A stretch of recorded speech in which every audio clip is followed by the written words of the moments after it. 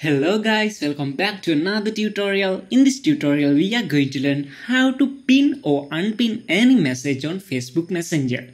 First of all, open your Messenger app.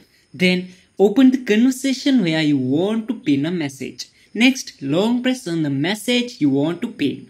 Then a menu will pop up from the bottom like this. Tap on this pin option in here. Then tap on this pin.